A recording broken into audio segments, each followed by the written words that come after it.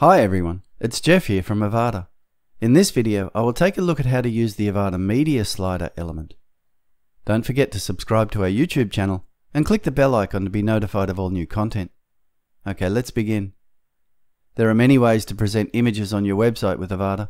You can add images as backgrounds to your containers and columns, and there is of course the image element, the image carousel element, the gallery element, as well as the image hotspots element and the image before and after element.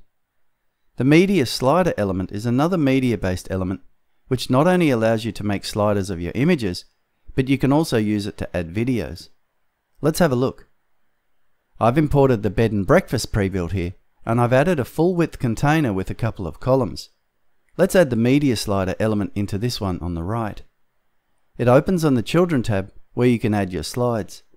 Images are loaded in one of two ways. On the Children tab you can edit the default item that is placed with the element, and you can also click on Add Slide to add another item, or you can clone existing slides. Alternatively, if you have multiple images to upload, there is a bulk image upload button on the General tab. Clicking on this takes you to the media library where you can add images or upload them if they are not yet in the library. You can select contiguous images with Shift click or individually with Control Command click. I'll just select a bunch of images and insert them into my element. Okay, so let's have a look at the options with this element. The second option on the General tab is Margin, and that's for the element as a whole. I don't think I need that here. Under this is Alignment. Here you can choose from text flow, left, center, and right. Here my images are big enough to fill the space they are in, so these options won't do anything. In general, it's best to use images that fill the column width the element is in, though you can align the images here if they are smaller, or you have set image size dimensions further below. For example, if I set the image size dimensions width to 600 pixels, the image is reduced, and now I can set the alignment as I wish. Okay, let's undo that. Autoplay is next, and looking in the description, the default here is yes. If I click the cog icon, it takes us to the global options for slideshows. As you can see, there are other relevant slideshow options you can change the global defaults for here, such as the size of the navigation box and the size of the arrows.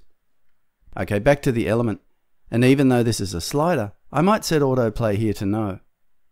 The next option is smooth height. The default for this in this pre-build is set to no. This option is really useful when you have images of different heights.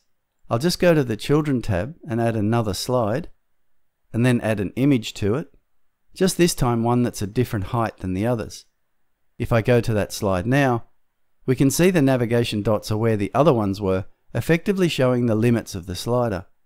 But if I come back to the General tab and set the smooth height option to yes, and then navigate to that slide again, we can see the navigation dots automatically move as the images change size.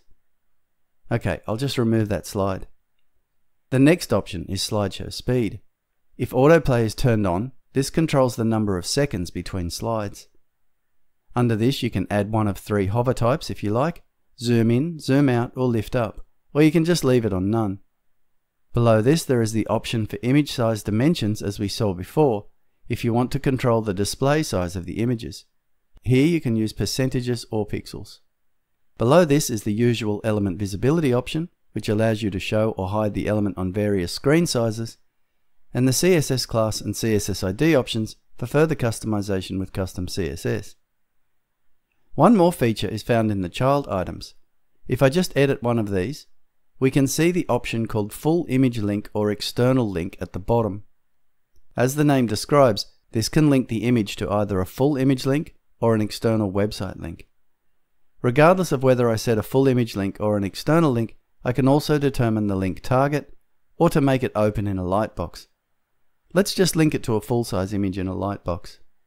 The slider image can also show videos as well as images. If we come back and add another item and edit it, you can see the top option is slide type. If we change this to video, we can then add a YouTube or Vimeo video. Here we can either click on the links to either YouTube or Vimeo to add the video via the Avada element generator, or as the description also says, we can just copy and paste a video embed code directly into the field. I'm going to click on the Add YouTube Video link and a dialog pops up. I'll paste my video ID in there And as you can see in the description, that's the last bit of the URL, and then I'll set my other options. The alignment option isn't so important here as I want my video to fill the column, so I need the dimensions to be big enough so it fills this column. I think about 1250 pixels will be right. I just need to enter the width here without the pixels, and I don't need to enter the height as this is a 16:9 video and that's the assumed aspect ratio with videos. I'll leave autoplay on no and click insert. So as you can now see, this adds a shortcode into the slider item. Okay, let's save this and have a look on the front end. I'll just scroll down to it, and here it is. I'll just scroll through these with the navigation arrows. When we get to the one I added a full-size image to, we can click on it and see that it opens in a lightbox. The next slide is the last one, and here we can see the video slide, ready to play. Okay, so the media slider element is one to remember for when you want to display a number of images in a compact area, or just as an alternative to the gallery or image element. I think it's versatile and effective. Okay, that's it for this video. Make sure you subscribe to our YouTube channel to keep up with all the latest videos, and if you have any questions or need assistance, please create a support ticket and our team will gladly assist you. As always, we want to thank you for choosing Avada.